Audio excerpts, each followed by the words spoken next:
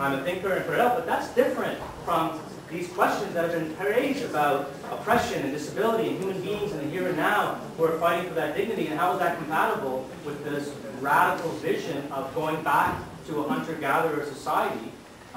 That's totally different. And in terms of responsibility, the responsibility of those eco-fascists that are saying the same thing. Right. Please, totally different. I respect your opinion, but we don't have time for discussing with one person. So we have so many people here, and there are like 15 people on the list. We can only take 3 more questions, and so I'll go by the list. So it's here, yes. I believe in being self-critical. I also believe that a lot of times actions speak louder than words. And I'm just curious as to why, if you are passionate about what you believe in, why it is you're not out there being your primitist. Instead, here it looks like you've taken control of technology that you apparently don't like to create a kind of almost a cult of personality. Now, I'm not saying that we shouldn't have this discussion. I just find it ironic that a white privileged male has control of this discussion. So, like, you're a white privileged male too. I'm a white privileged male. There you go. Well, it's another confession. I mean, I'm not comfortable in having to do this, but the reality is, it is a contradiction. It's more than an irony. You can say it's an hypocrisy. It is. I mean, and I didn't ask for this fucking society. I'm here. I'm born in it. I mean, I was in London once, and this guy was hopping up and down the back, and he demanded to know, did you swim here? Did you swim here? And I said, no, I'm not that good a swimmer. It would have taken me a year or something anyway. Yeah, no, I am on a polluting jet like everybody else. That's right. Or I suppose, sit in a cave somewhere, but I'm trying to help make some contribution, and I can't do that. We can't do the magazine without computers, which we hate. But there it is. I mean, how do you, maybe you can tell me how you get around that. I don't know. We're trying to contribute to the dialogue, but if you can't, I mean, and I have a radio show every week. There's more hypocrisy, right? I mean, but I don't know what to say about it. One more thing, I don't know what to say about it, I guess. Yeah. Well, gentleman, gray T-shirt, please. Yeah. I had a few points. First of all, I'm very frustrated that there's no middle ground between these 2 points of view. On the one hand, there's a strong discussion of hunter-gatherer societies and primitive societies, which I find very, very interesting.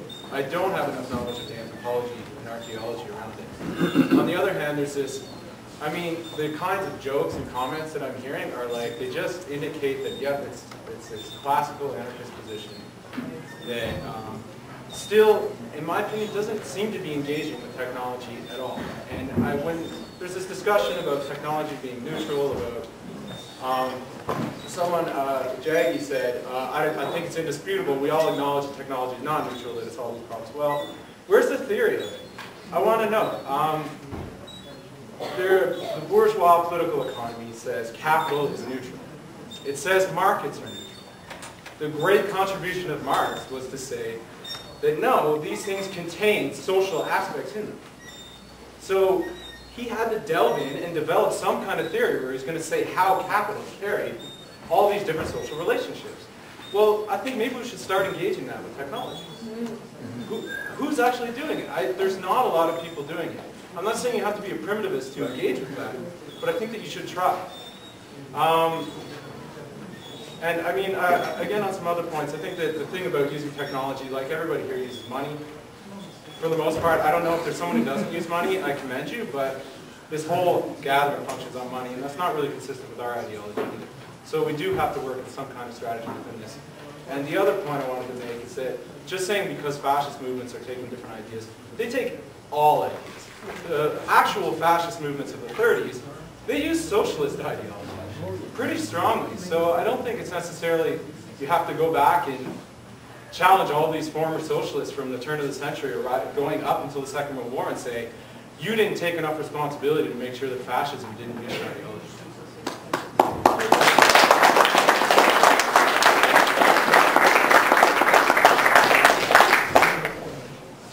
Yeah, I have a point that will address a lot of the questions. So, I guess the major problem with this debate is that many people's knowledge is based on this capitalist knowledge that comes from the notion of feudalism, slavery, systems of oppressions, agricultural control, domestication, and we suddenly jump in this sort of modern or postmodern capitalized knowledge, and we buy into it, and then we start saying, well, women are having problems with diluting because of the hormone, but the hormones problem is a response to the industrial pollution, to the stress, to the level of stress, to the level of fear,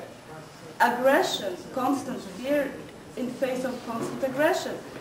And when at a certain point, if you read Michel Foucault, if you read Jane Usher, Misogyny or Women's Madness, how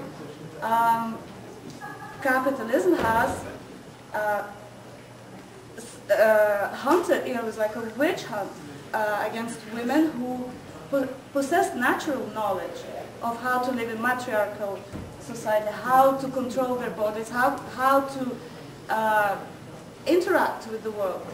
Suddenly we have the physician emerging, the male authoritarian telling the women that they're ill, that they're not capable of taking care of themselves or their sisters. So, a lot of these problems are constructed within this paradigm of capitalist knowledge. And if you are anarchists, that's the first thing you're supposed to question. Where do you get your knowledge from? Is it the statistics that are published in the Gazette? Women are dying. Well, women are dying in the hospitals. Read the statistics of children born with cancer. 25% of children in North America are born with diseases that are incurable. They die by the age of 10 or maybe 15 because you artificially extend it. Well, maybe in a natural society they wouldn't have this. They would die. Well, that's the myth. Go and study, whether they die or not. Challenge the information and the knowledge on which you build your position. Controlled by the capitalism.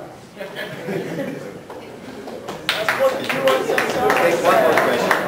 Well, the impetus part is not only the impending eco-catastrophe, but my guess is what may be more operative is the absolute pathology that's now developing in the most developed countries.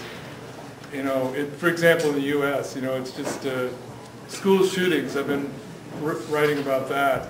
Where have we gotten to now when children come, or just people at the mall, or this is happening in the U.S. and I'm aware of cultural differences. This is not a gun-crazed society up here, nothing like the U.S. But if you look at the most developed countries, the most industrialized tech countries, you see very similar things and really awful things. How many millions on antidepressants or anti-anxiety drugs, kids at a younger and younger age. 70 million people in the U.S. have significant problems sleeping. 70 million. Males can't perform sexually now without drugs. There are millions now hooked on these drugs, on Viagra and stuff like that. I mean, it's all just becoming awful.